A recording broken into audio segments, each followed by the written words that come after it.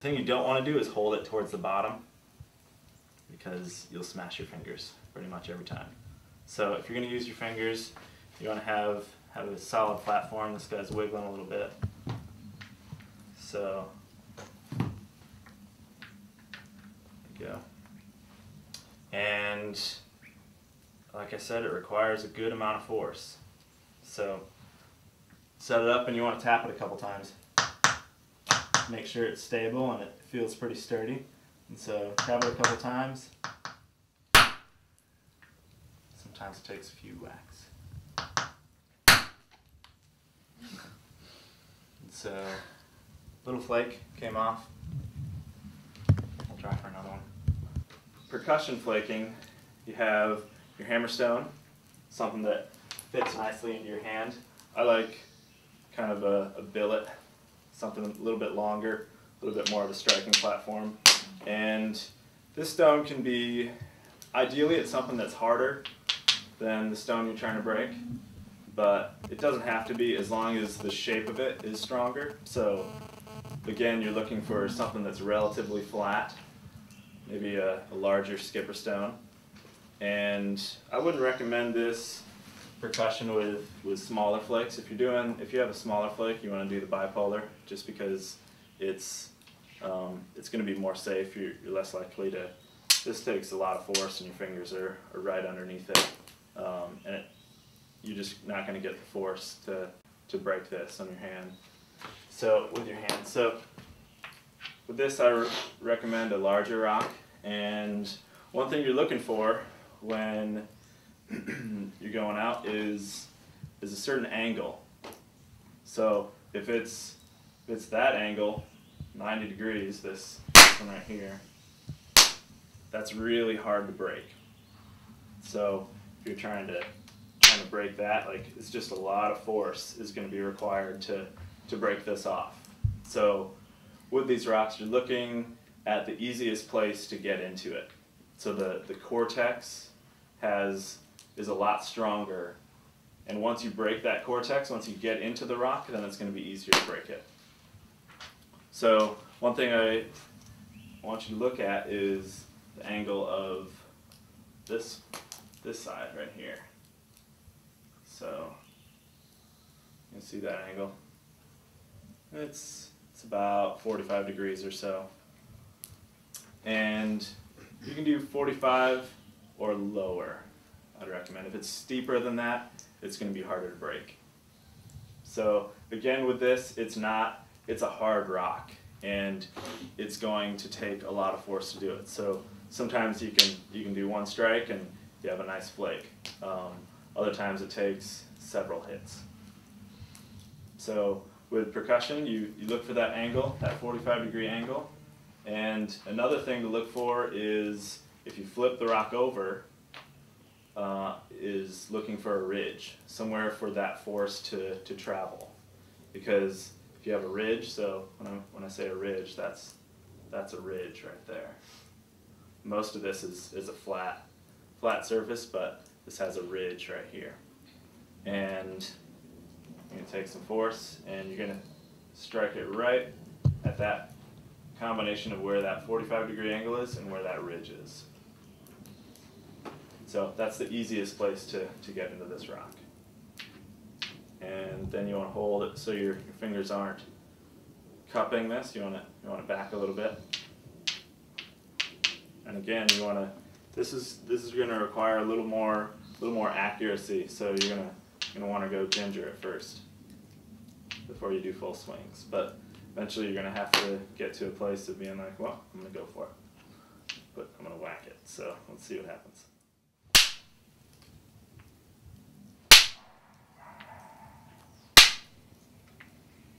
So after a few strikes, you can say, well, I can try a different place.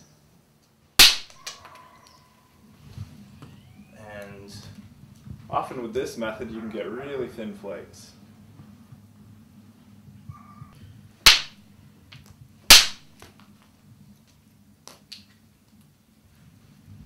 Flakes just pop off.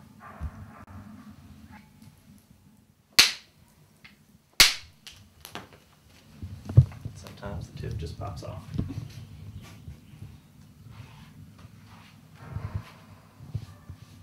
Any questions about that method? Nothing fancy, but basically it's just breaking rock and getting some real basic blades and sharp edges off of rocks. And first way he showed was bipolar percussion, which is just having an anvil stone below it, something hard, big rock below it that's not going to move, and getting a thin skipping type stone and placing it on the anvil stone, hitting it firmly on the top. So the bipolar, you got force coming from the top and the bottom, and the theory would be that the energy would run right down the middle of that rock, forming two faces that have edges. And the other way is the percussion flaking, which is finding a bigger rock that you can hold in your hand and taking another hammerstone and smacking it and knocking a flake off that way. Okay. And that could be used for arrowheads, all kinds of different purposes.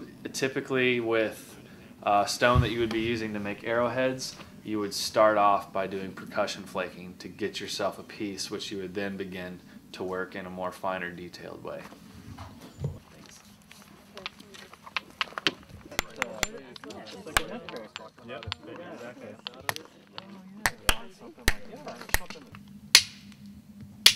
You can just kind of run down the line and you just kind of bang at it. Hear the flakes just kind of zinging off.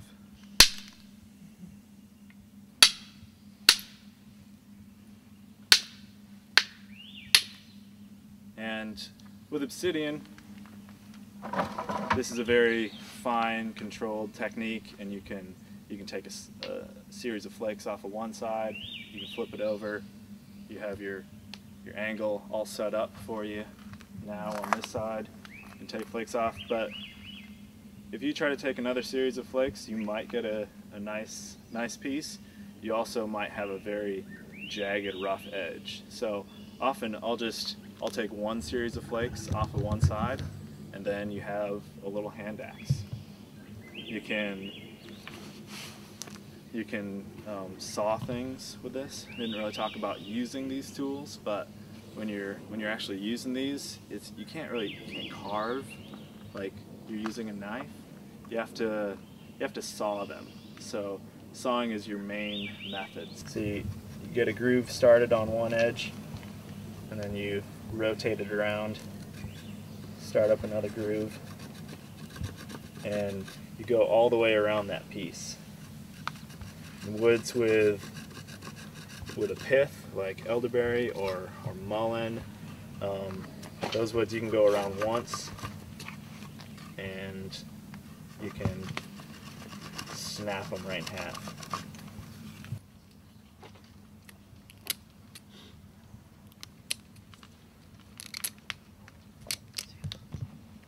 And if you can get deeper than that, this one's a little on the thick side, so it's a little hard, but you can see, you can test it. You can use the serrated edge and you can use a flat edge and see which one works better.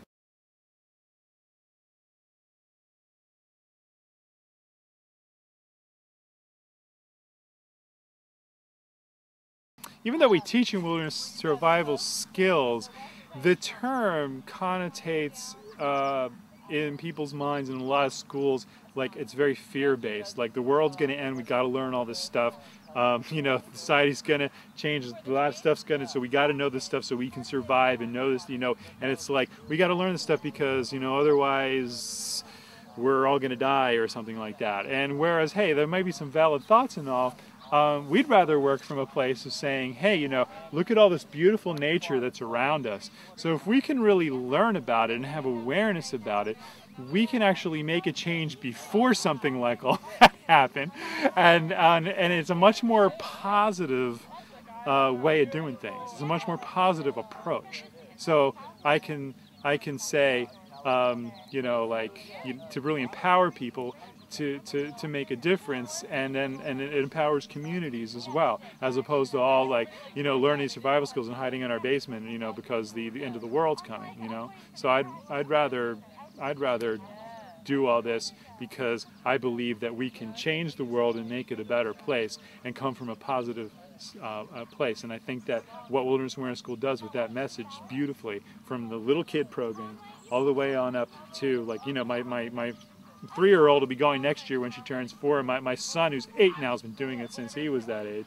And I hope he does it all the way through high school, that these people can be members of the community to make a real positive change, to be really active members of their community who have wonderful skills and passions and an upbeat spirit that can really make it. And I've seen it. I've been here 17 years. I've seen plenty of teens come through our program from they were little kids all the way on up, and they're just amazing adults now doing amazing things.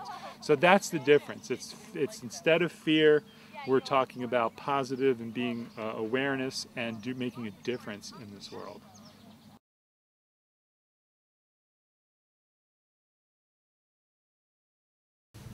With shelter, say you're in a survival situation and you realize I need to bed down. I need to find some place where I'm not going to get hypothermic. And so some basic things that you're looking at is, how do you lose heat? So how are you and the environment interacting? So you're coming to this equilibrium where the environment's like, you're a warm body, 98.6 degrees, and the environment can be really cold, and so they're trying to find an equilibrium there. So wind can whisk away your heat. Sitting down on a cold rock, sitting down on wet ground, radiation, your body is just radiating heat outwards, and that's heat loss. So you want to factor those things into your shelter. And so insulation is obviously key. One of the main things you want to do, even in the summertime, you can go out and if you're wandering along and you need to be lifted up off the ground. So some basic things you want to do is create like your thermarest pad. Some folks are like, oh, it's for my back, you know, but the real design for that is to lift you off the ground so you're not touching the cold ground. And so you can think of the purpose of your thermarest in your shelter. So lifting you off the ground, using debris, using hemlock boughs, pine boughs, whatever you have in your area, anything to build up a good debris level. And with shelters in general, you're gonna have a ton of debris to gather. Like, there's probably very few environments where you're going to be able to gather enough debris in a timely manner. The eastern deciduous forest, the beech oak forest, those are one of the rare exceptions where you can walk into the landscape and there's leaves that are this high, and you can just pile up a huge squirrel nest and dive in and you're set. But around here, where the leaves break down in 3 to 6 months, it's very challenging to gather enough debris. And so you can start off with what looks like 6 inches and you sleep on it, and then it's compressed down to 1 inch. So you want to just be aware of that, and it might look like a lot of debris, and it's going to take a long time to gather. So sword ferns around here are a great one as well. And another basic concept is that heat travels upwards, and so you want to block the heat loss from above. And if you're in an area where the trees branches go down to the ground, you can find a shelter. Cedar and hemlock trees around here are excellent because you can build just a little debris on the ground, and then the branches come right above your head, and you have a nice little insulating layer if you don't have to build a full-on shelter. Basic design is you have a ridgepole that's a little bit taller than you are, and maybe about as tall as your arm length above.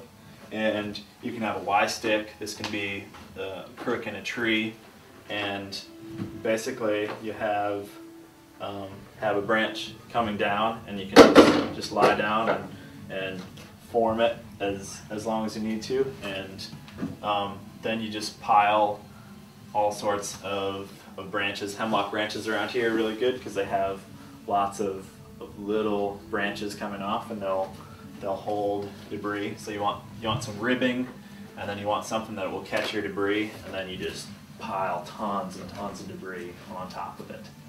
And like I said, around here, sword fern's probably my favorite thing to gather. It's just super abundant, and just with the caretaker's ethic, you don't want to clear cut the sword fern forest. You can take maybe half the leaves from any given sword fern plant and leave the other half for photosynthesis to happen for it. A good rule of thumb is that there's no such thing as too much debris. Yeah. Like you can just, especially in a wet, cold environment, you just can't have enough. Yep. You know, just pile it and pile it and pile it and pile it. And these debris huts are, if you have enough debris on them. My brother was sleeping in one, and there was a hurricane that rolled through the area, and they had to evacuate. And a few days later, they went back to their debris huts, and everything. I mean, there was just huge amounts of rain dumped down, several inches, and they went in their debris huts, and they were dry underneath. So these things can take a lot of water, and all the leaves just kind of filter it and wash it to the edge. So if you work those angles, not a flat roof, you know, you have the angles, and that water is just going to trickle down. So they can protect you in below zero temperatures and in really wet conditions. So they're amazing. Don't you then stuff debris inside? Mm-hmm. Yep. And once you have debris on the top, then you just stuff it like it's a cocoon. It's basically a sleeping bag on its own. One shelter that I like to use, especially in the warmer times, in the summertime, is a lean-to, and that's a group shelter, and you can have a couple Y sticks, and if you have 6 people, you know, you just kind of lay down side by side and measure out the width, and I usually make it a little bit smaller than the actual size. And using body heat is a good way when you're with a group. You radiate a ton of heat, and if you can capture that, then you're going to save on the amount of time that it takes to put that energy into your shelter. So spooning, as we affectionately call it, is a good method. Does anybody not know what spooning is? Okay. So I don't have to demonstrate? I'm happy to. Marcus loves spooning. And I love spooning with Marcus, so.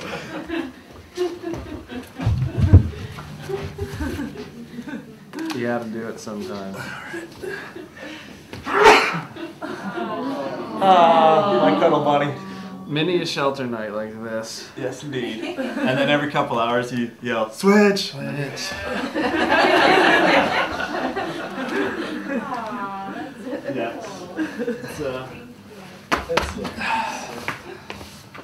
And it's amazing, really, how much warmth you can get from other people. Yeah. And cramming in to a shelter. If you're on the end, it's the worst. Yeah. Totally. If you're in the middle, it's like so nice. With a lean-to or a debris pea, you can have a fire, and with a lean-to, you can build a little reflector wall on one side to have that heat bouncing back right at you, and you can just pile in. And these are 2 Y sticks, the width of your desired shelter length, and then ridge poles going across.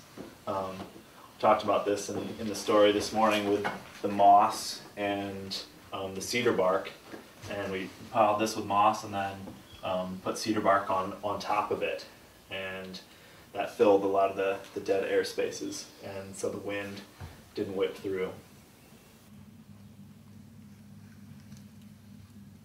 So where are you going to put the flagpole?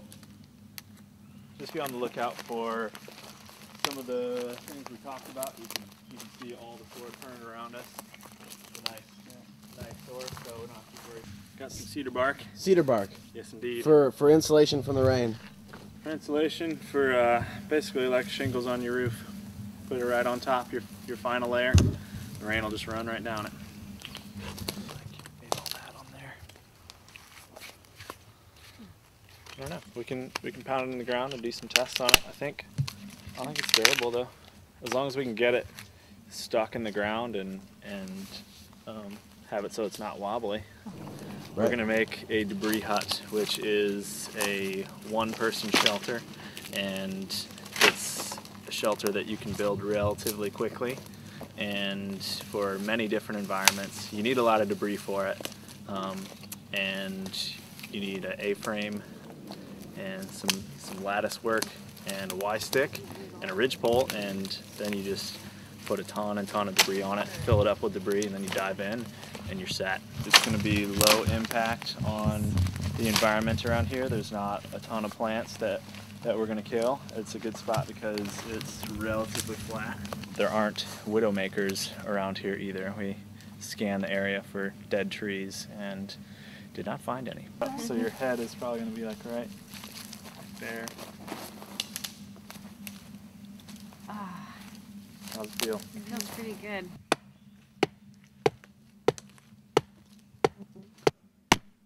It's going down. It went a little well, but I think it stopped. Rock?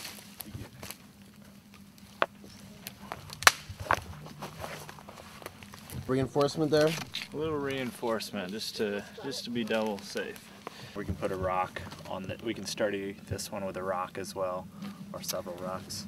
And I'm using a little trailing blackberry as a little binding to help it keep it together. We'll have to find some. Who's Yeah, you lay down. Tom? You're the longest. I've done it with several lean-tos, but it doesn't quite have, it doesn't have the same angle going that way, but most of the rain's gonna run off that way anyway. Yeah, just toss it down, just chuck it on there. Wait, we shouldn't use all of it though, should we? You should use maybe 2/3 of it, I would say, because we can Okay, add wait, more. On top later. Need This is our summer shelter. We got a nice thin layer. Ideally, this would be, up to here at this Okay. point. This would be like no, we can't use Okay, that he much. needs the like, pillow. if I was seeing you'd be like Pillow. exactly. Yeah. All right, so let's pile Needs a some ribs on the sides. Ideally, they're only sticking out a few inches.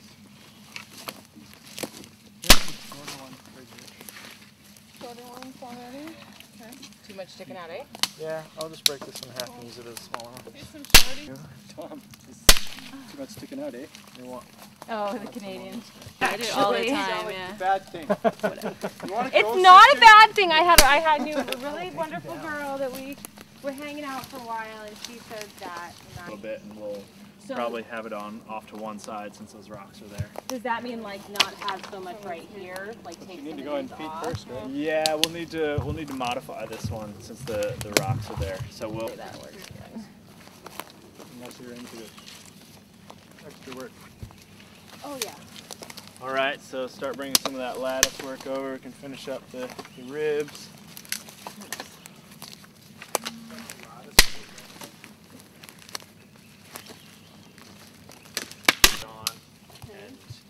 As you get more of it, then you can weave it in. And if we had a lot of time, we Got had a line oak going leaves here. and stuff. Okay, I'm sorry. If you had oak leaves and small things, then you would want it finer. But we have sword frames, so you can kind of spread it out. And this is certainly our summer shelter. This isn't our arm length, so it will protect you for sure. If you pile the ferns on an arm's length, will they stop the rain? Yes. Oh yeah. Definitely. I think it's What do we good. think? It's a good summer shelter. You know? I think I want to get in and try. I Nice. think you should. Let's Yeah. full here. So what's the bark for? I have to get in that's feet fine, the first, final right? layer. Yeah. Slab it. Yeah. Oh yeah. That's it. Just watch out for pookies. This side might be open more. Yeah. Just getting in there is the bigger chore than building. You do yoga, right? Yes. Oh, there you go. Yeah, I'm somebody who. Well, air holes, I don't know, but I definitely see a lot of light. So, I don't know what that means. Well, You just better hope it doesn't rain. I go up in the night. Ferns rather than us. if you could get I think I'd have a harder time not being able to toss and turn. Yeah. I'm a tosser. Oh no, look, I can flip on my side. Logs that are just draped with it. You can just like comfortably. peel back.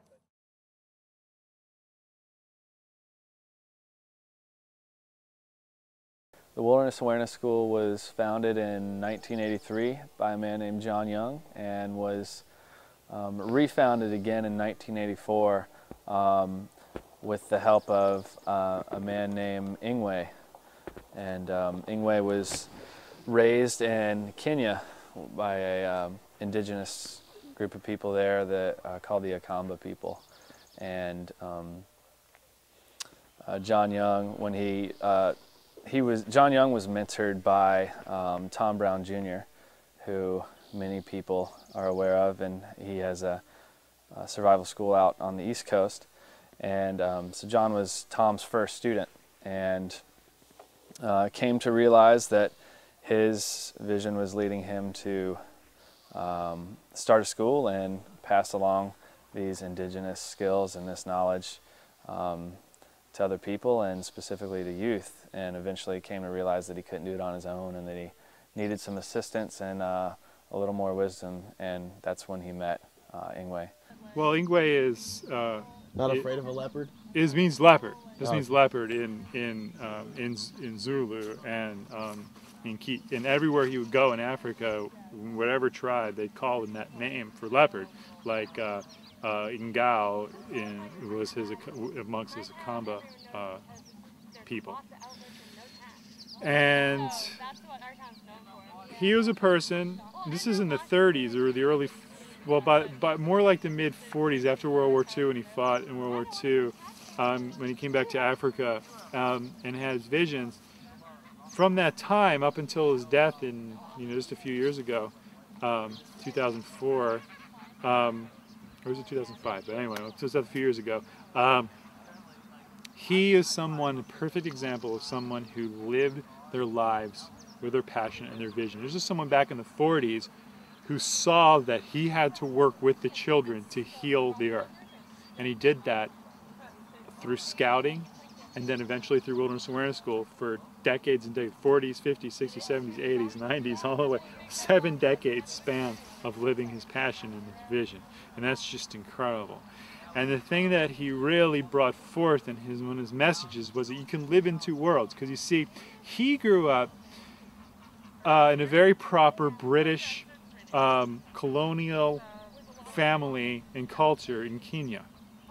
And he in the summer, whenever he wasn't in school, in the boarding school, when he came home, he took his shoes off and ran wild and free with the Akamba people, who were the servants that his parents hired, but they had no idea that he was running out. I mean, they knew he was out with them, but no idea that they were bringing him up in their culture and in their philosophy and understanding. Like, well, what else could they do? Of course they would be doing that because they were just living their lives.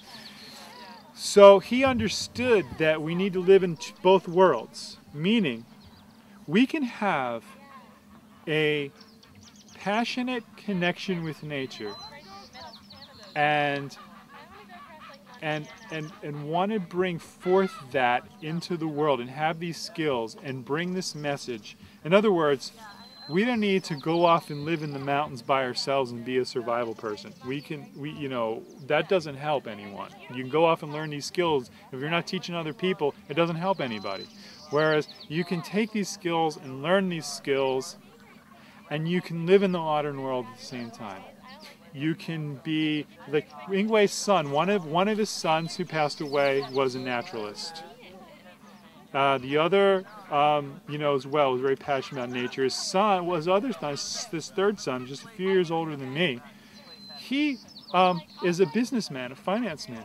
But you see, he's a businessman, a finance man with a passion for nature and a real connection, and he makes a difference.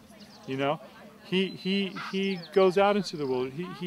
So Wilderness Awareness School, when you learn these skills, you can be a business person, a doctor, a lawyer, whatever you want to be, and have this sense of connection and commitment to helping the future generations. Because that's how it's going to be.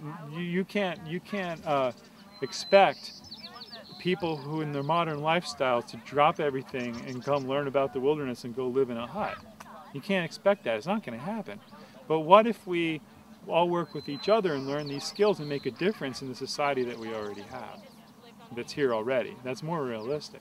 So he was a perfect example of that. And I think he had that duality, that struggle over the years, like, well, am I this or am I that?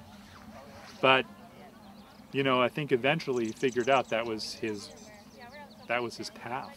And that's what he brought. So in Wilderness Awareness, when John Young came around and told him what he wanted to do, he was fed up with the Boy Scouts and what they became. They became a social club. He wasn't interested in them. He denounced them. You know, his great uncle started the Boy Scouts, Lord Baden-Powell. He was Norman Powell.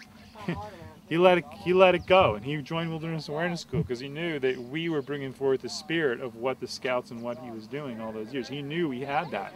You know, this school is founded by somebody born in 1914 who lived the most amazing cinematic life you can possibly imagine, who has the most authentic wilderness experiences and the most dramatic wilderness experience you could possibly ever dream of. And this person co-founded our school and brought those philosophies to what we do. So when every little kid gets off the van at 2 or 3 o'clock at the end of the day at youth school or Roots and Wings, when they come there and they get off that van, when you see the sparkle in their eye when they get off that van, you know, and after they've had a wonderful day out in the woods and they're just on fire and lit up, you know, at the public school, when those kids are getting out, they're all like this, you know, or whatever. But when they have that passion and they get out of that van, you know, when I look in those eyes, I see Ingwe's eyes, those leopard eyes, the eyes of the leopard. Because his spirit lives in all that those kids are doing out there every day, and he knows that.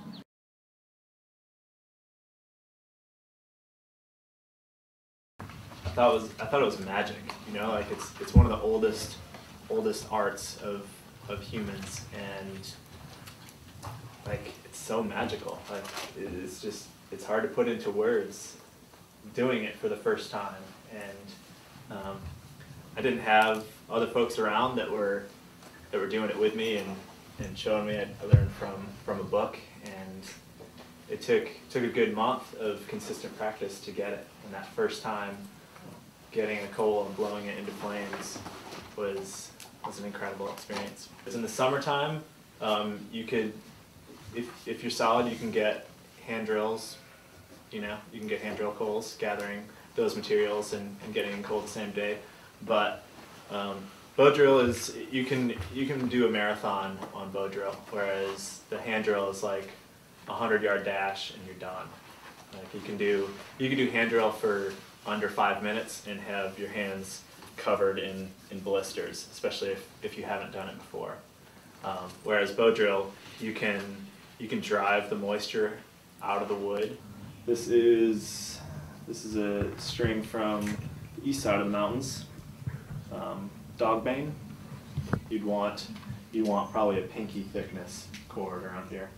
My favorite primitive cord is cedar rootlets. Dig up the roots, and if you get the right one,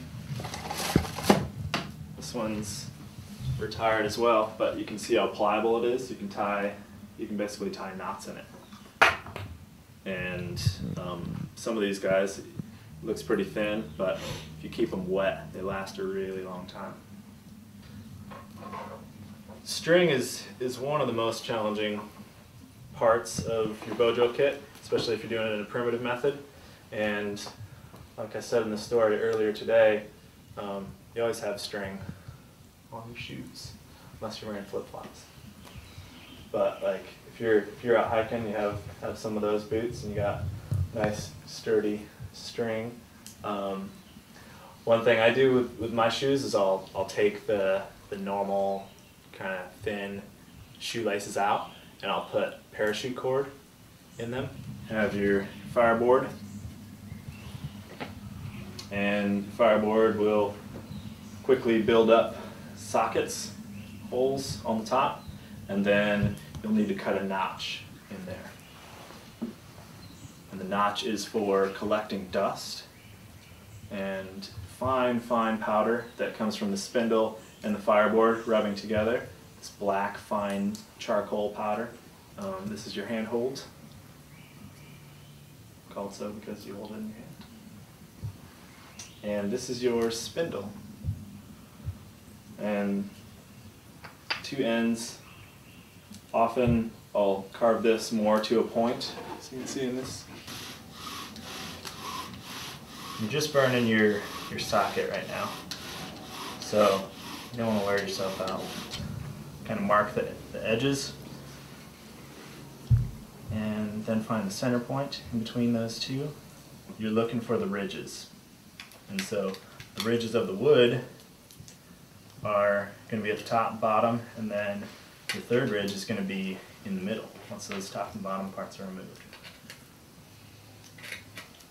So with all this, we didn't really talk about conservation of energy, but that's one of the key principles to survival, whether you're a human or an animal. There's always ways to save energy. The more energy you save, the less you're going to have to replace.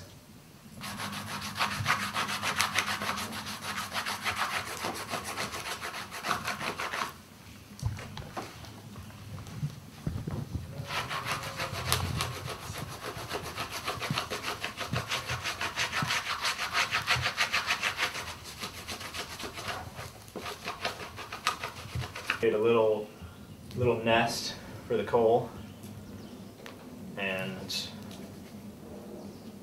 it's ready to go. I'm right-handed, so I have my left foot on the fireboard, and my knee is directly behind it. You don't want your knee out here, because then you're just going to hit your leg. So scoot back a little bit, and then your third piece of your tripod is kick your leg out behind you, so you're nice and sturdy. Then with your left arm, reach it around your leg, and you lock this. So ideally, the only thing that's moving is your arm. If your hand's way over here, and your hand's wobbling all over the place, you want to move your foot in a little bit closer. You don't want to be inside, wobbling all around. Try it out.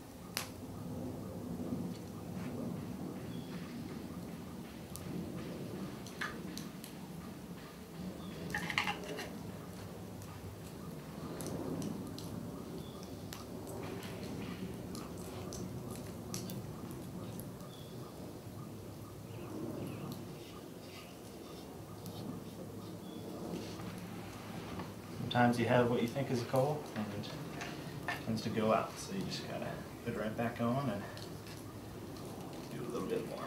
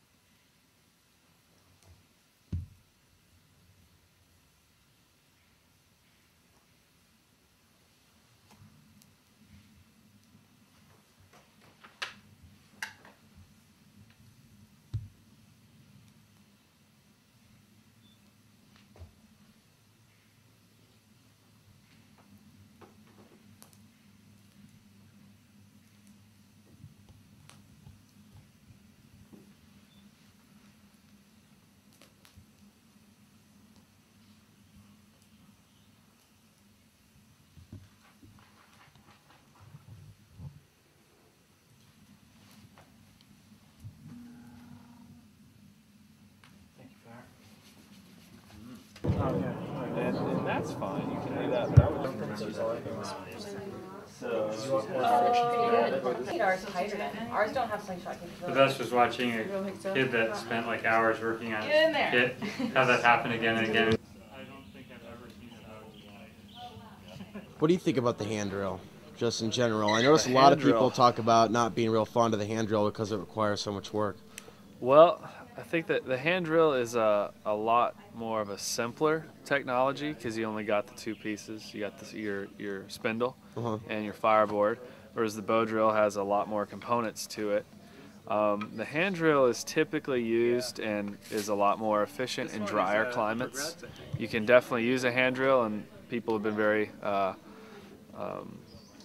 successful with hand drills here in the Northwest, and a lot of the native peoples used hand drills, but they typically had kits that they had dried out near their fire and used, and had to dry out a lot because there's so much less friction that it needs to be dry. Whereas with the bow drill, it's bigger, there's more surface to surface contact going on, so it's just a little bit more of a dependable kit, especially in moist climates. Well, this is the hand drill method. This was probably the original way of making fire, rubbing two sticks together. And same as the bow drill, but you have just a spindle and a fireboard, and instead of using a bow and a handhold, you're simply using your hands, rubbing it back and forth. And what I'm doing right now is called floating, leaving your hands at the top, and I usually start off up at the top and just kind of warm up the fireboard, and as starting to warm up, then you can start going down and speeding it up.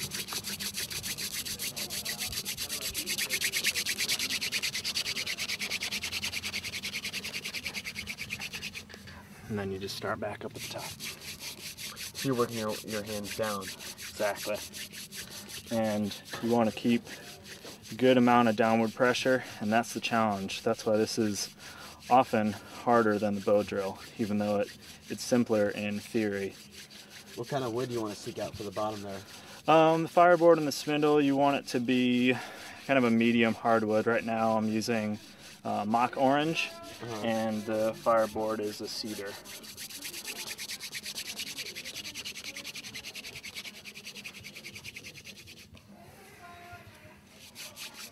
I heard about how the natives, sometimes the women would create fire this way, but it would take a couple of them. Yeah, this is a cool one to do with a big group of people. So you can just use shorter bits, and when I try to finish, I just use the meat of my hand and I can get the most pressure, but in general you want to use the entire length of your hands. That's going to be way more efficient. Some folks just use one hand and it just doesn't work. You know, you want to have it nice and smooth, nice and even, and you can see at the end I'm just slightly lifting tips of my pinkies up, and that's allowing me to stay at the top as opposed to having to go down every time, because every time you stop at the bottom then you have to pause and you lose a little heat. So this is a way of conserving the heat. Although my knuckles are, you're saying like right here, you can float like that? Yeah, it's harder. You know, it's a lot easier to use your whole hand. But if your bones are hurting, you know, sometimes you do what you got to do.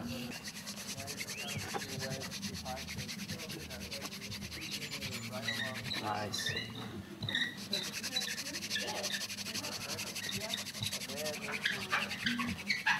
Makes sense? Juicy smoke. Maybe this one's okay. Oh yeah. I wish we maybe kind of like pictures. It's nice.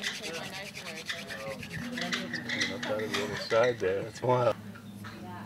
And you just kind of put that fine dust on there, and it helps just make a bigger coal, so when you're blowing on it, it helps ignite it. The curriculum and the educational model that the school operates off of is based on kind of the 4 cardinal directions and the 4 ordinal directions: east, southeast, south, southwest, west, northwest, north, and northeast. And in each of those directions is what we call a shield or a curriculum area. Here in Duval, there's in the Wilderness Awareness School community, there is a lot of interest and there's a lot of brainstorming going on about how we can come together and truly create a sustainable community together here. And what that would look like is still a bit nebulous at this point, but there's a lot of folks in the community that are interested in trying to develop some sort of, starting off maybe with a communal garden and working in a lot of permaculture. Angie has just received a good deal of permaculture training and wants to bring that and do a lot of permaculture. She's got some permaculture visions for this land here, actually. And so this is the school as an organization is based here, but surrounding the school is a huge community of people. How can we sustainably, and not even sustainably, but live in not a sustainable way, but a regenerative way? How is it that we could live and, we don't want the earth to just sustain. We want it to regenerate and be abundant and nourish itself and perpetuate itself in an amazing way. So John Young once made a statement. He says, if somebody asks you how your marriage was, would you say, oh, it's sustainable? Would you be happy with that? No, you want it to be a regenerative thing and a nourishing thing that's constantly growing and becoming better. And that's the vision that this place holds.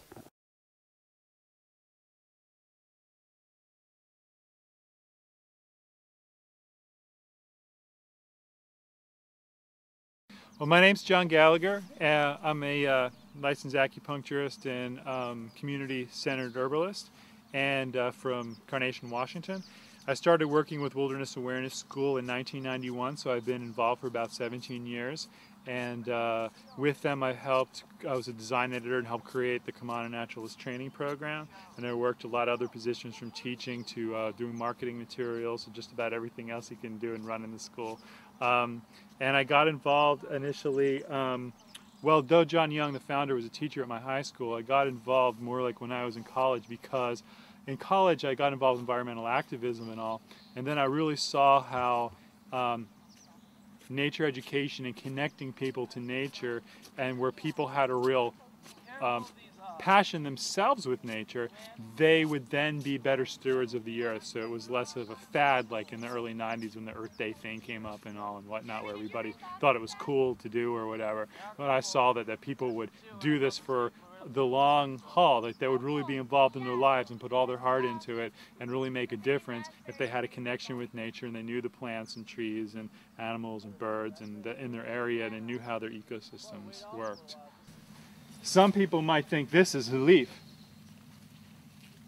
This right here is a leaf. That's not a leaf. It's a leaflet. Because this whole thing here is a leaf.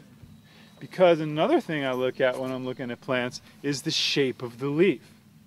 Is the leaf whole? Like I'm going to take a look at this Avens, right? Well, let's look some examples. This leaf right here, okay, you would look at that and go, okay, that's the leaf. That is the leaf. Oh, and like a maple leaf or something, it is like lobed, okay? The edge of the leaf is toothed, okay? Toothed, like teeth. Oh, tooth. Yeah, because it looks like little teeth, So toothed, lobed, okay? If I'm looking at, well, the blackberry is not a good example because this blackberry, once again, you might think that this each a leaf, but that the whole thing's a leaf. And we've got 3 leaflets. Look at how it just gets shorter and shorter.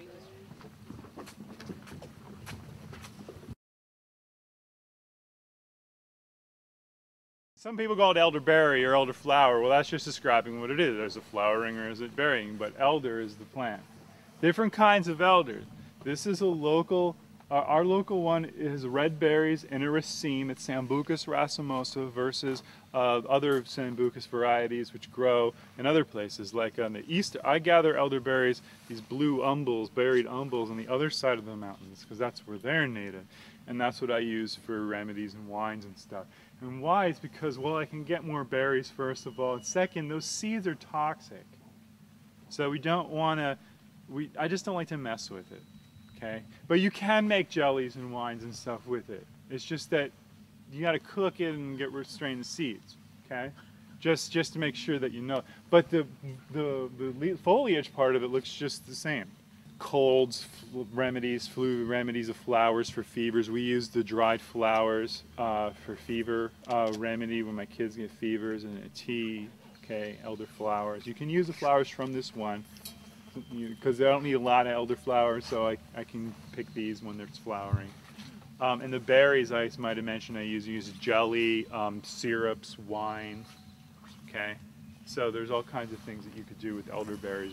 Elder's one of those plants that you're going to get to know well over the years. You can work with it slow. It's like an elder. It doesn't want to be, there's so much you can do with it. It has such a depth.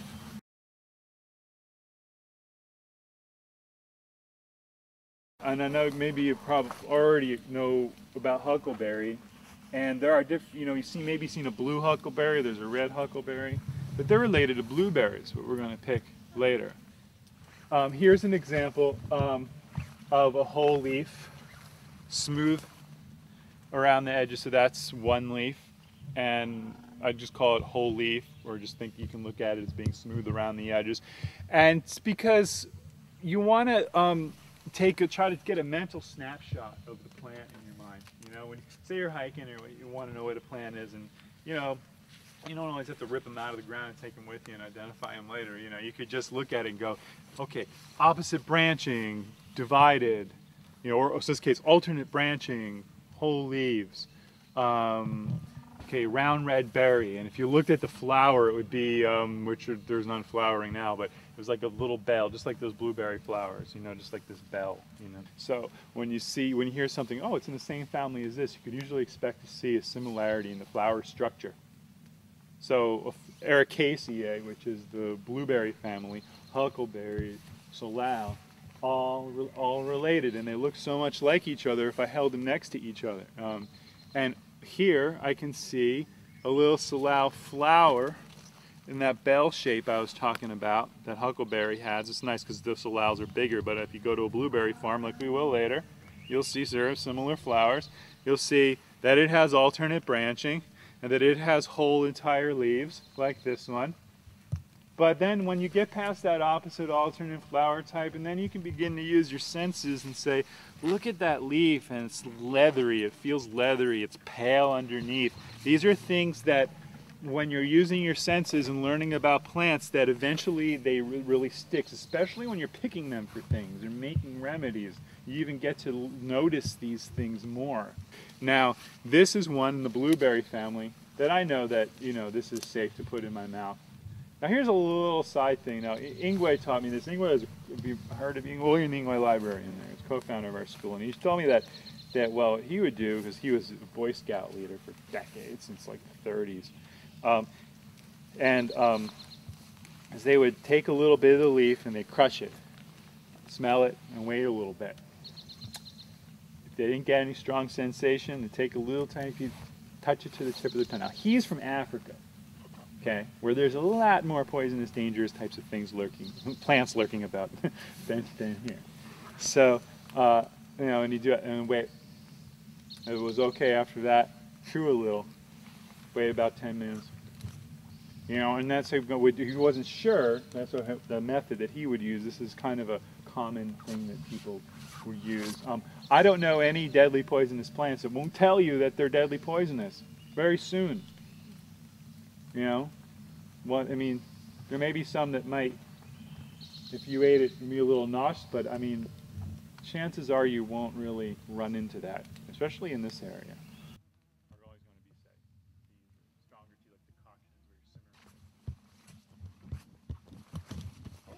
So this is a cedar tree, and I'm pointing that out, but I know a lot of you all live around here know that, because cedar's, it's kind of like salmon in this area. If you live in this area, you know what cedar trees are, just like salmon. But maybe if you're from the East Coast, you haven't seen a Pacific red cedar before.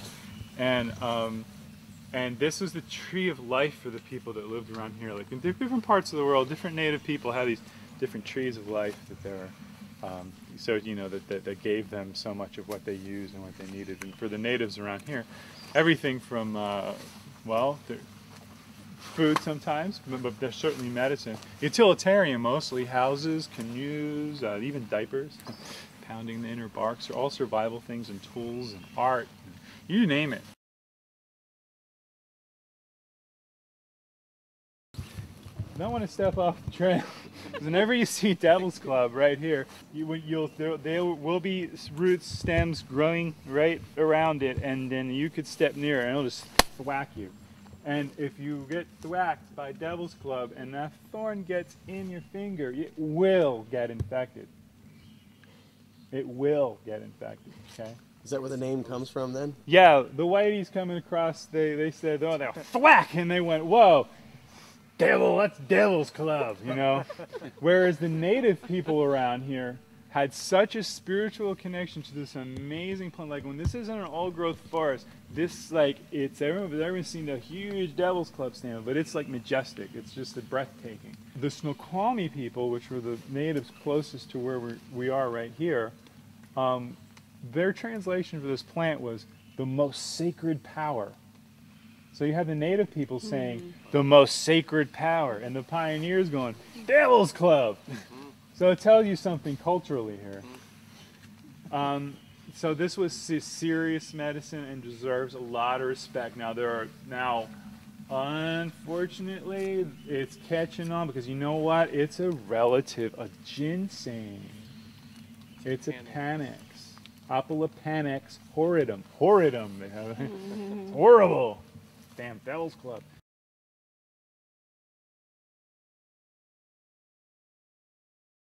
To the untrained eye, oh, it must be holly, because it's got these leathery, prickly leaves. It must be holly. It looks nothing like holly, but maybe it's some kind of holly. But we don't really identify plants just by the leaf structure and what they feel like.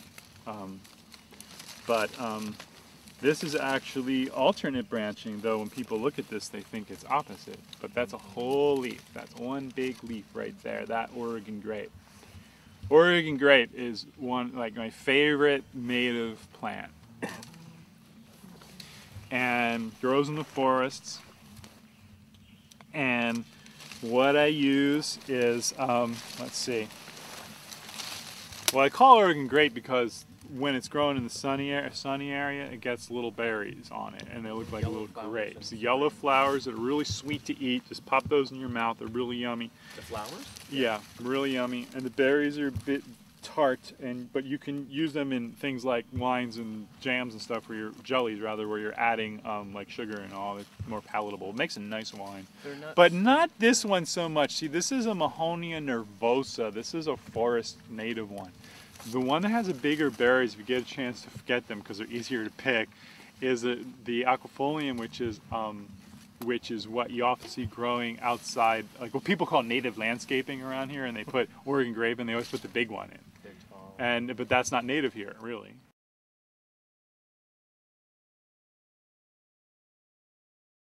Now is not the time where I'd be gathering it for food or medicine, because it's flowered and it's seeding. I want to do that before it flowers, and when that is the shoot starts coming up in late February.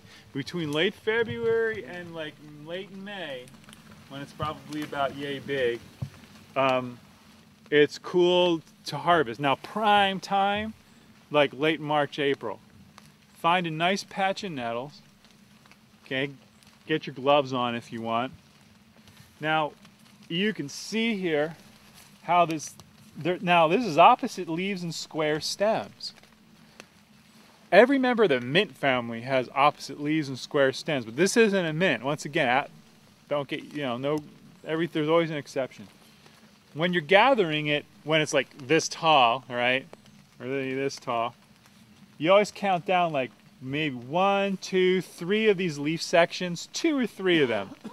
And when I put my hand up on this, like underneath there, before these flowers are dangling there, you just take it by the stem and wrist snap it. Snap it like that. It snaps right off, because if you pull it all, you'll rip the plant right out of the ground. It's so shallow rooted, okay?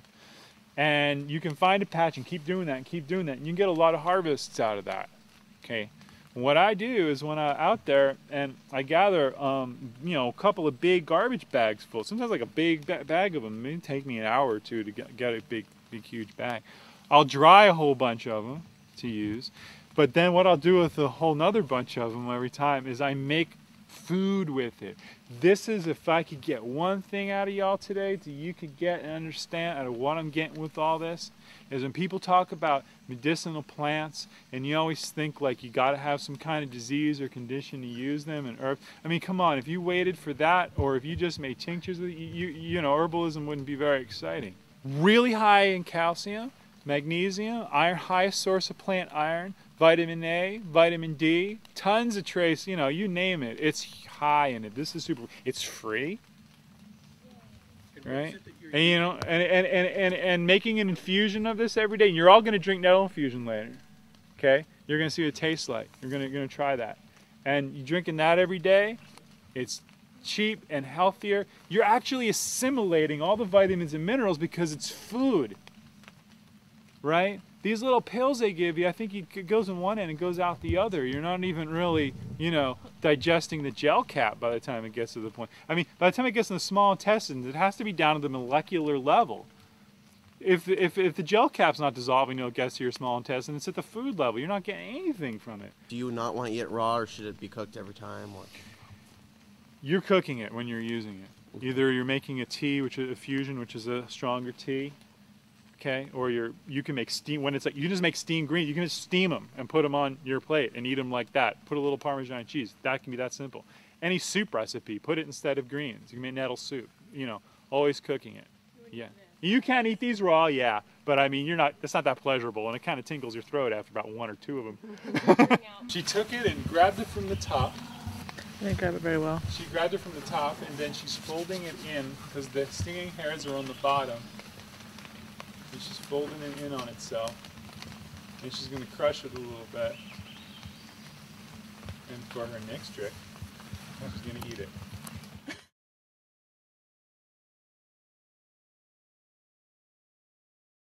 I've had somebody tell me it's like the most healing herb.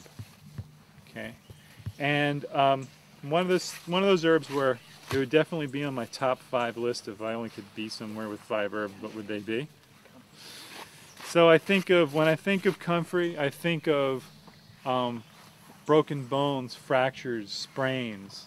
It's an incredible cell for cell proliferation. It has something in it called allantoin, and which is as very good as skin regeneration. Now, if you use a comfrey salve or you're using comfrey on wounds, always make sure that it's cleaned out and disinfect everything you can do before you use that salve, because you don't want to trap in any of the infectious materials, because it will work that quickly. If I also make infusions of comfrey leaf, not root, comfrey leaf, and I drink those if I have some kind of if I'm using an external, because it's great to nourish internal and external when you got something, especially because obviously a broken bone or sprain or bruise or whatever is really going on internally, so you're really helping in them from both ends. Also, because of the mucilage, like very good for digestive tract disorders, soothing, ulcers, things like that.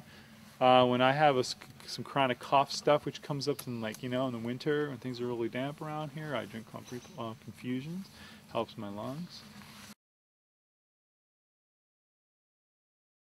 This is St. John's wort, which I know a lot of you already identified.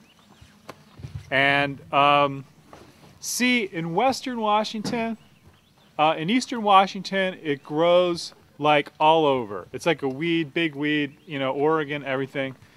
In western Washington, you just don't see it in every field that you go. You usually see it on roadsides. You see it trail sides. You know, I usually go find a place where I know they're not spraying. Usually I have a couple spots that are off a road or whatever that I know that's safe to you know, it's another wildcrafting tip. Don't gather near the roads, right? Okay, for obvious reasons. So I have a good spot where I gather this. Now, how I tell it's St. John's wort, now it's, you know, this is just picked right from the ground like that, or it might get maybe that high or something around here, is that it's called Hypericum perforatum. And if I pick the leaves hold it up to the light, I see little perforations, little holes. But the telltale sign for sure is if I take the flowers, crush them in my yellow flowers and crush them in my finger turned purple. Caught red-handed. Okay. So actually I was caught red-handed the other day because I was picking St. John's wort flowers and some lady pulled up and said, I had a bag and I'm collecting these flowers, and she pulled up next to me and said, what are you doing there? Are you spreading dog poop or something like that? And I'm just like, no, I'm picking St. John's wort. Have you heard of St. John's wort? And blah, blah, blah. So she said, well, she just wasn't interested and she drove off, you know. It's kind of funny. So it was a teaching opportunity.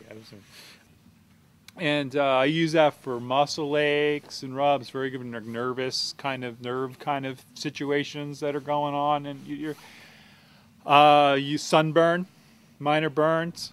We even use the oil as like a sun protector. We put it on before we go out in the sun. It kind of works with your skin. Now, I put this out on the internet the other day. This little video. Did you see it? Not yet. It was in the last newsletter, and I put a little interview of me talking about it. You know, put it on YouTube. You know, and we talking about it. I got so many emails back saying you can't use it for that, and I'm like, oh yeah, I do all the time. It works great. You know.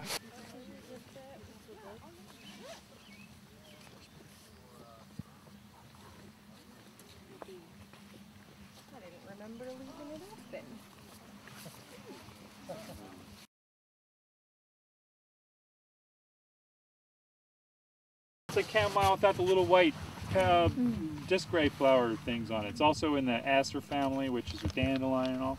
If anybody's never done it, I mean, you just do like this, you smell like apples or pineapple. Just crush some of that. We're going to pick some of this to take back for some tea tonight. So you're going to have wild chamomile or pineapple weed. And the thing about pineapple weed is you usually only see it growing in your driveway, you never pick it. But you come here, and even right in this area, this is good, it's a good place to pick it. So you can actually use it. It's usually like, you know, it's like in the cracks of the driveway, and you know, like my driveway, that's what's in the cracks. So I have this wonderful wild chamomile here. So this is great, and I believe it to be stronger than chamomile as well in action. Another name for it is pineapple weed, people call it. Yeah.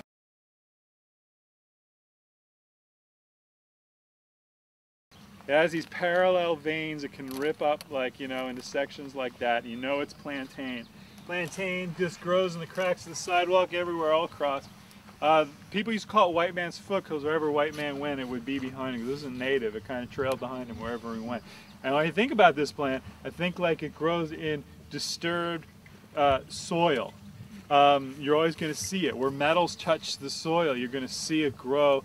You're going to see it, you know, inevitably come up right past it. Now, what it's really doing here is it's really healing the skin of the earth. You know, it's bringing nutrients up, and it's making the soil kind of regenerate. So, in the same sense, this is a great example. And this like herbs, like they're not just here for us to help with a certain condition. They're helping, you know, the planet is putting it here for a reason, and a lot of the times it helps us in the same way. So for us, it's very good for skin scrapes, cuts, wounds. It's very drawing because it draws nutrient up. If you have a bee sting and you chew a bunch of this up and put it right on the bee sting, the stinger will pop out, and the swelling will go away and the pain will go away. I've seen it happen with my kids, several kids before. And any kind of bites that require a drawing action, splinters, whatnot, you can use plantain. The little V on the leaf. See the little V, the little chevron character symbol right there? They call it like the geese in that formation, like think of it in the shape. And that's how you know it's red clover. But you're not really using the leaves. What you're going to do when you have that field full of those nice pink flowers, you know, pink to red flowers, is you're going to go and you can just, two hands, you can have a little basket here, and you can go and grab them and grab them and grab them and grab them like this and keep harvesting. You can fill up nice so they dry really nice on the screen. And it's high in a lot of vitamins and minerals, as well as very nourishing for the blood. It's one of those nourishing herbs you would use in an herbal infusion. Like should have a daily standard brew of some nourishing herb every day, and it's one that you can use for that. Nettles is, of course, #1, but but there's a lot of other ones. Burdock root, dandelion root. So when you're picking them, I'll be in a field and I'll kind of both hands like that and just kind of keep snapping them off, and I'll take them like this, and before you know it, you have a nice. And they dry. They're so beautiful, and they dry, and you put them in a jar. You can also take these and get a deep fried batter mix, and you can make fritters just like you can with dandelion flowers. You can take dandelion flowers too, or these. Have a nice batter, put them in there, just fry them in some oil. And then they're really tasty. You use a little syrup or whatever, butter.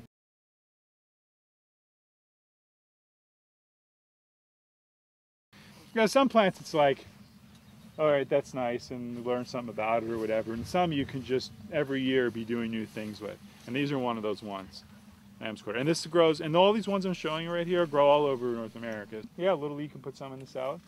Now, wow, now that was. So now is yet another plant in this small radius. Geoscience place is great. You don't have to move. This is a little bigger than the ones we're going to harvest because this is going to go in your meal tonight.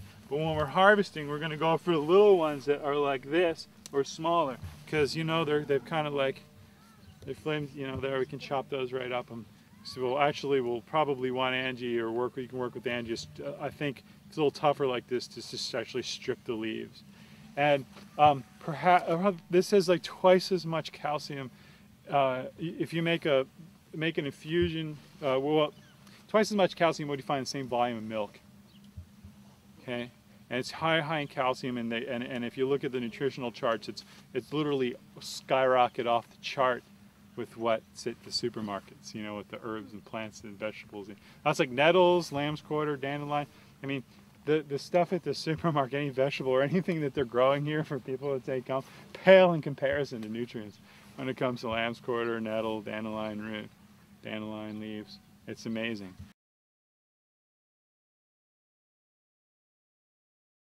Chickweed right down here. We're going to find some more lush, we're going to pick some, we're not going to pick our lamb's quarter chickweed right here. I'm going to give you some bags, and there's lots of little lush chickweed patches and lamb's quarter growing in these in amongst these peas. It has an affinity for the lungs. Okay, so right when you need it the most, that time of year, like late winter and all. It's when it flourishes the most around here anyway. Even in the East Coast, I would see it growing in little pockets and places. It's most vibrant. In the summer, it can get really dried out. But here, we get enough moisture, and it's in the farm. It's protected amongst these peas. You still have some nice little lush patches, and they picked this here and actually added to the salad mixes and the thing. And in the supermarket, I've gotten bags of salad in like the mainstream QFC. Supermarket chain around here we have, like Safeway or whatever, and I've gone in there and got salad mix and there's chickweed in it. So I've seen it in there.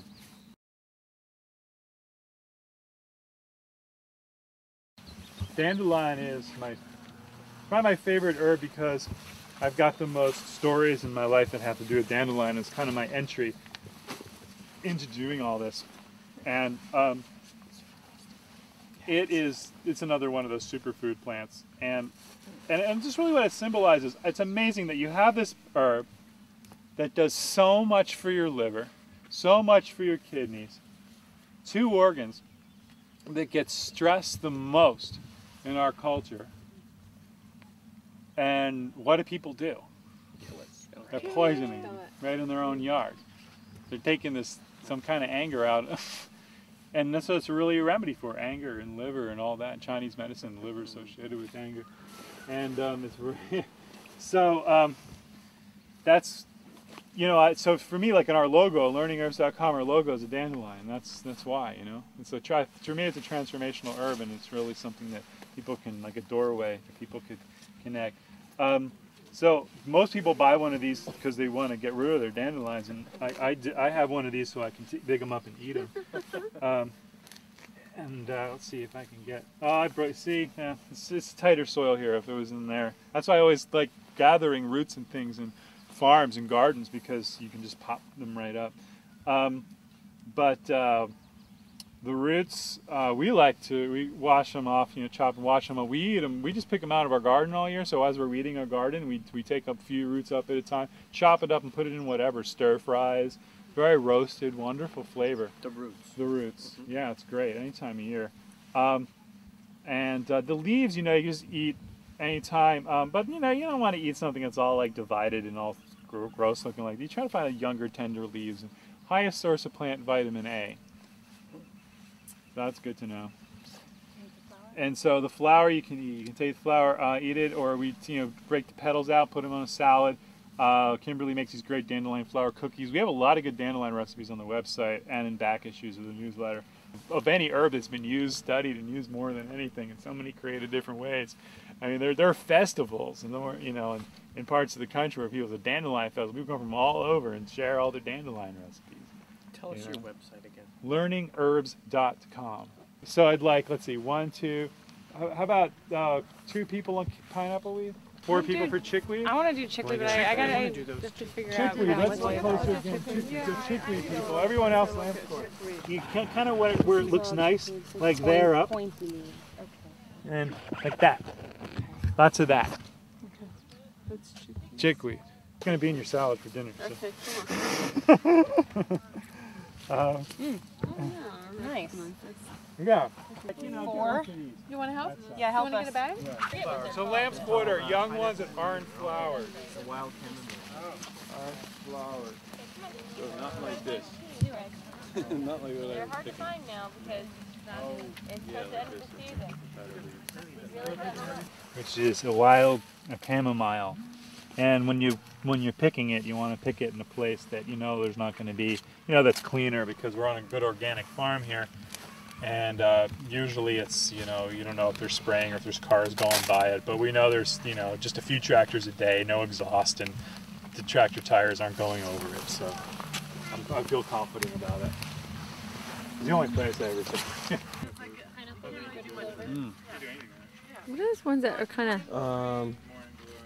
where you can kind of... plants you went over? Well, I mean, plants, yeah, in here. Gardening, In here. you're intentional. Oh, we had Cat, the Children when I was little, lamb chickweed. suckle and they'd be really sweet. Honeysuckles, I guess. Oh yeah. Is that what it was? From the east? Are you from the Yeah, east? yeah. Yep. Really sweet. Yeah. I would expect these to be sweet. And not good. Let's use. Oh my god. That is so good. There's some dandelion. Oh my goodness. We're going to demonstrate here various home herbal remedies, and the reason why I'm doing it this way, showing you like this all at once, is because you're going to see the similarities between the methods that we use for these and how really easy it is. Okay, so I talked about St. John's wort oil today. St. John's wort, right? We met St. John's wort, and we talked about how we make an oil, how we can use that on aching muscles, how we can actually rub that down before you go on a long hike, and then you won't get that muscle ache, sunburn, we use it as a sun protector. There's a lot of things you can use St. John's wort oil for. So this is how easy it is. So you take a jar, you fill it with the flowers, right? I showed you how we strip that, like that. We strip those, got those flowers in our hand, and I stuffed this jar. Now, it's stuffed it in not a heavy pack, but a nice light pack, fluffy up to the top, but not like jammed in there, but a nice, nice pack. We're going to use olive oil, and olive oil is most commonly used. Like, what did natives use when they were making salad? They used like fat, like bear fat or different kinds of fats. Olive oil also because it's a monounsaturated fat versus a polyunsaturated fat, and which means that it's a little more stable and oxidizes less, right? The polyunsaturated fats like canola oil, corn oil, they go rancid faster. So the monounsaturated fat, like an olive oil or coconut oil, or just that olive oil is so common, easy to get, and a bit cheaper than the others, and most commonly used in the remedies that you see. And I'm just gonna pour it in there. Some in my kitchen here, it's bubbling in there. I can go in here and say, I need something to push that down. I'm gonna push this down, make sure that it gets in there. Now I didn't chop. Notice a lot of herbs, if you're making an oil, you want to chop them up before using them. If I'm making a comfrey oil, for example, I'm going to let it sit overnight, let it evaporate a little, right, get some of the water weight out. Then I'm going to chop that up real fine and put that in here. But the flowers I won't need to chop up. Does it need to be dry? Or can it No, I can just use this just like this. Actually, okay, if we went out today, if I went out today and gathered because of the rain, I would let it dry. But I gathered this yesterday and dry, and it's been out since yesterday. So yes, it did have a day of kind of drying out a little bit. And why is because, you know, we all know about oil and water mixing. And when you make your oil, there's a little more water in there. When it's done, it can have a kind of salami-like odor. I don't find that with St. John's wort, but something like plantain or comfrey or other green plant oils, get that. If there is any water in there, take a paper towel. It's a little trick I came up with, or maybe someone else told me, I don't know. And then I just screw band that on there. And then you see the water is going to be able to evaporate out. Now, usually I could just leave it like this a few days in the sun, and the sun brew it. And I don't do that with all the herbs. I pretty much do that with St. John's wort because of its relationship with the sun. But every day I will go out and open it and make sure that all the plant material is underneath. Keep it underneath. And make sure the oil is up on top of it, because otherwise you want to move it around. You don't want something to be sitting above the oil, or that can mold, go bad on you. Okay, so You leave it out all night. I used to take it in at night, yeah, because of the dew. Just put it out when yeah, it just gets put it out sunny. when it gets sunny. But another way to do this is I can just let this sit out of direct sun. I don't know, some might think this doesn't matter in this case, but oils in general, I'll just not have it in direct, day after day in sunlight, but because and have this sit for 6 weeks, okay, and then maybe for the first couple of weeks until it really settles down, I'll open it every day and stir it around and make sure until it's going to get to a point where the oil's just going to stay on top, and you're not going to need to stir it anymore. And then and there you go, that oil's going in. I'll take a label, I'll put on there St. John's wort, today's date, and olive oil, so you know when 6 weeks is. So this is finished oil. And this oil we actually keep in little bottle back in the bathroom, and it smells really good. Just pass that around and smell that if you'd like. No, If you write it down, It has nothing to do with the actual thing. We've made it to the berry patch. It's been a long journey.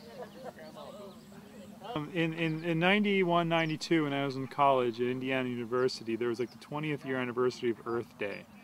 And what was happening was you had a lot of people selling T-shirts at fairs and talking about this and that, and people were talking about stuff, but there wasn't a whole lot of meaning and heart into it. So someone would get into it and they would do it because maybe they thought it was a cool thing or to do or whatever at the time, but they wouldn't stick with it. So they might talk about all this earth stuff and then the next day, be into something else, or not even changing their behavior, or not really, connected to the place where they were living. So that's why I saw people get into it and just quickly get out of it. So when I saw the people when I met with Wilderness Awareness School, it was like there was a real connection. Like the people knew their land and knew their local park. So if somebody was going to say, hey, we're going to develop this area, those people would really work or fight or research to work with people to see what they could do to save a particular patch of woods from development, which is a huge, obviously here too in Washington, but in New Jersey, definitely a huge thing in New Jersey. So when the Kamana Naturals Training Program idea came about, it was like, here was an opportunity for people to learn on their own about their local ecosystems, so they felt empowered to go into the Corps and put together reports and with scientific evidence where they could go and say, hey, there's endangered species over here, this is wetlands or whatnot, and actually say that with conviction and with knowledge, so then that land would then stay preserved and not become another development. Where I grew up in New Jersey, there's so many places, wetlands and sensitive areas, that were just filled in with dirt and built with houses upon because nobody really, they didn't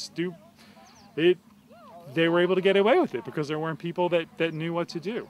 So that's what I noticed, is that, you know, people actually had, it's very deep and very empowering, this work.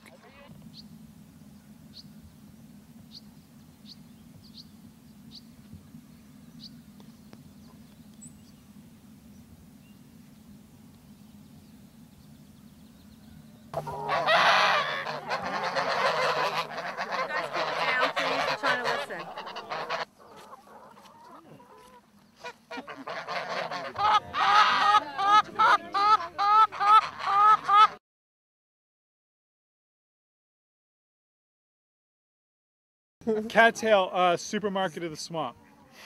Why I say that is there's a lot of ways, parts of it you can use. In the springtime,